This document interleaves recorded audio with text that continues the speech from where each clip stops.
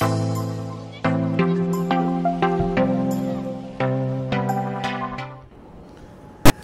there, it's Alex from Christine Jewelers. So we get a lot of people asking about what's the difference between a synthetic diamond, an imitation diamond, and a natural diamond, and what should we look for. So today I'm going to give you a little bit of information, the difference between a synthetic and an imitation diamond. So what is an imitation diamond? Imitation diamond is something like a cubic zirconia or a monzonite, which only looks like a diamond, but they have different, very different chemical and physical properties. For example, the cubic is created from a zirconium dioxide, so it naturally is a heavier stone. So the added weight on the cubic makes it a little bit more difficult for light to pass through. So therefore, it means it has less brilliance on the stone. It has a lower refractive index than a natural diamond. It's a little bit more affordable, and well, I mean, it's a lot affordable in price. But many people do find that it's a little bit too perfect to make it a substitute for a diamond. But synthetic diamonds are much harder to detect. So there's two main synthetic diamonds. One called the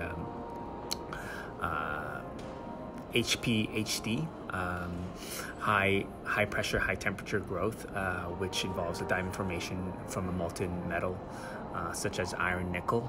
And the newer method is called the CVD, known as the chemical vapor deposition, low pressure, high temperature growth, diamond formation from a gas in a vacuum chamber.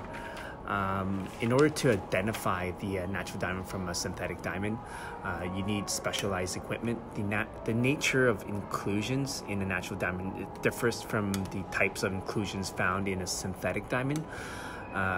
But not all inclusions are easily visible through the naked eye or by using just a regular loupe.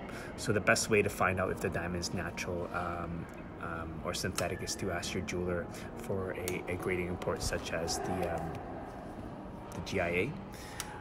So in terms of like the price, depending on the size, color, and clarity, the lab-grown diamonds can be up to 30% less expensive than versus a natural diamond.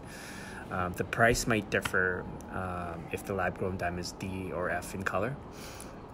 So in conclusion, even though the origins of the synthetic diamond is different from a natural diamond, but the structure is still the same. One is lab-grown, one is earth-mined.